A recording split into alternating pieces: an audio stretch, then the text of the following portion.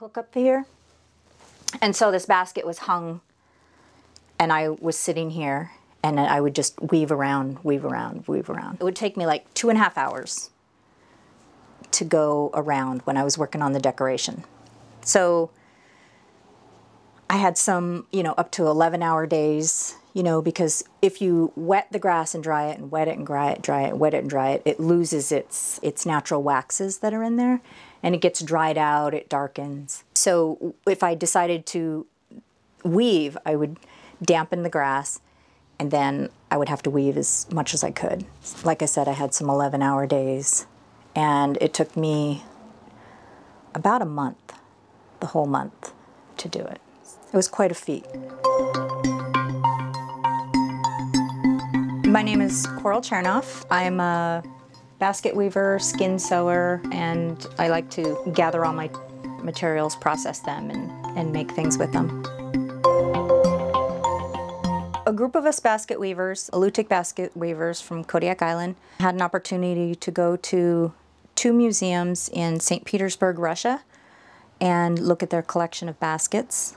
With the Museum of Anthropology and Ethnography and the Russian Ethnographic Museum, there's 2 different museums that have collections. They have the earliest collection of baskets, both grass, spruce root, from Kodiak in the world. Up until then, we see a few baskets here and there. We see a few in the Chernof collection. We see a few in books, but we've never seen that quantity. What's wonderful is that weavers were looking at the baskets. They were able to share with the curators their knowledge about what the baskets were made of, how they were made, and start to literally weave in more stories of what the baskets mean to us than just an ethnographic piece. In a book, you can't look inside and underneath and, you know, the front side of the stitch and the back side of the stitch. So to be able to see all that, you get the whole picture.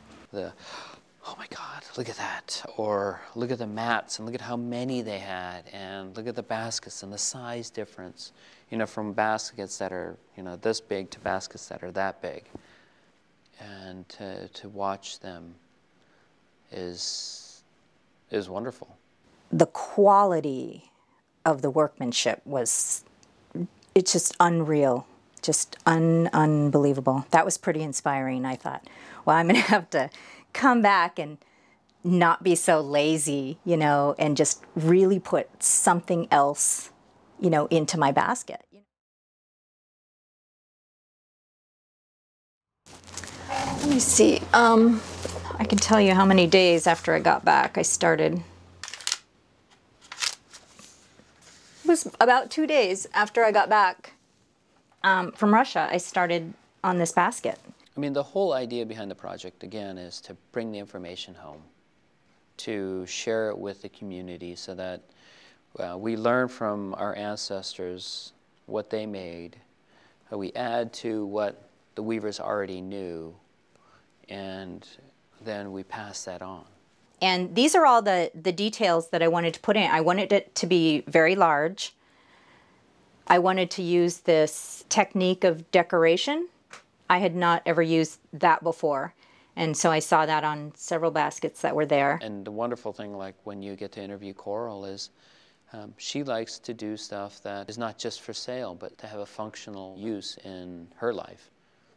And I think that'll start to carry over into the students she inspires. But I wanted to put this handle. This basket is made, you know, to hold things. And so if you put the handle just on the top, you know, there's just all the stress is on those 2 areas. So I wanted to put this handle going underneath. And then several baskets had this where the braid ended, this little stitch, and it looked really decorative, it looked really pretty, so I wanted to put that on my basket.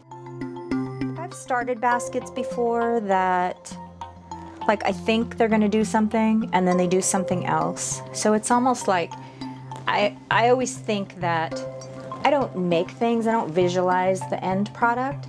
I just pick up what I'm gonna do. And like this, I knew I was doing a big basket, but sort of the grass dictates dictated what it was doing. And I feel like if it's not quiet and I'm listening, you know, then I end up like struggling with the grass, trying to get it to do what I want it to do when it wants to do something else. So that's how I feel like I just like shape stuff into whatever it wants to be shaped into. So I sort of need that quiet to sort of get that from it. But